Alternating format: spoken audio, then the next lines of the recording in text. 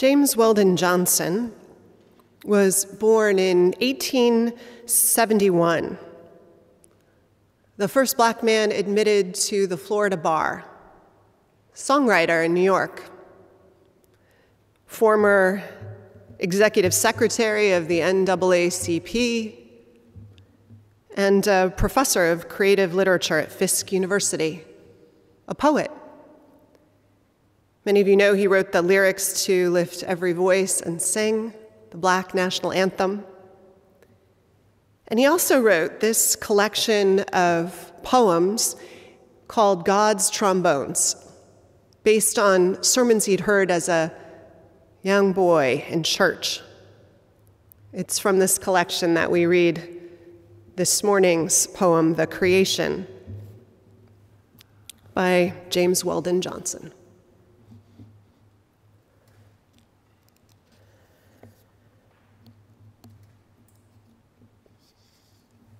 And God stepped out on space, and he looked around and said, "I'm lonely. I'll make me a world." And as far as the eye of God could see, darkness covered everything, blacker than 100 midnights down in a cypress swamp. And God smiled. And the light broke, and the darkness rolled up onto one side, and the light stood shining on the other, and God said, "That's good." Then God reached out and took the light in his hands, and God rolled the light around in his hands until he made the sun. And he set that sun a-blazing in the heavens, and the light that was left from making the sun, God gathered that up in a shining ball and flung it against the darkness, spangling the night with the moon and the stars.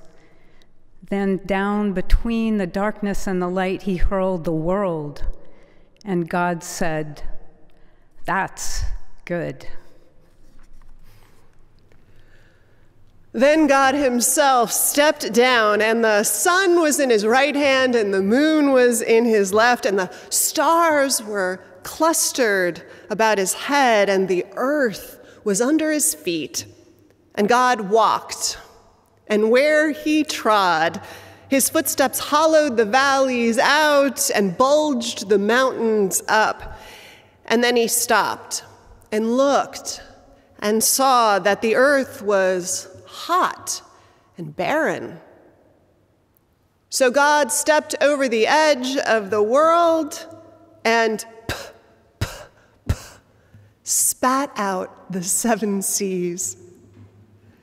He batted his eyes and the lightning flashed. He clapped his hands and the thunder rolled, and the waters came down, the cooling waters came down. Then the green grass sprouted, and the little red flowers blossomed. The pine tree pointed his fingers to the sky, and the oak spread out his arms.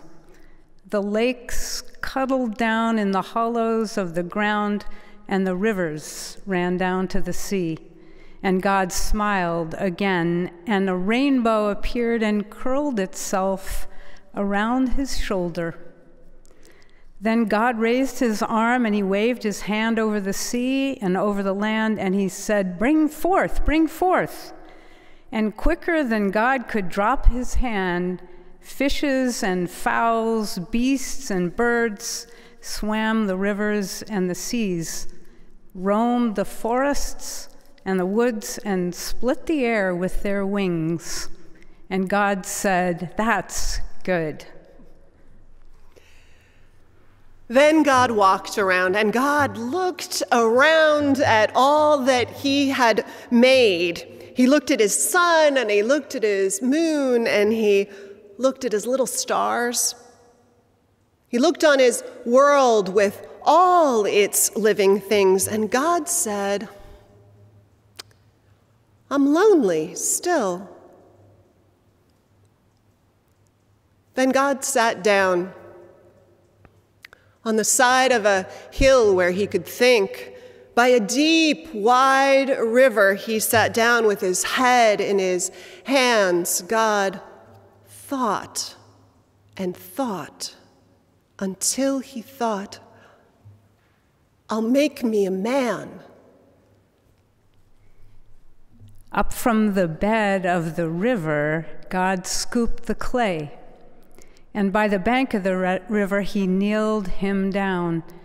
And there the great God Almighty, who lit the sun and fixed it in the sky, who flung the stars to the most far corner of the night, who rounded the earth in the middle of his hand, this great God, like a mammy bending over her baby, kneeled down in the dust, toiling over a lump of clay, till he shaped it in his own image. Then into it he blew the breath of life, and man became a living soul. Amen. Amen. And now our offering for the works and ministries of this congregation will be both given and gratefully received.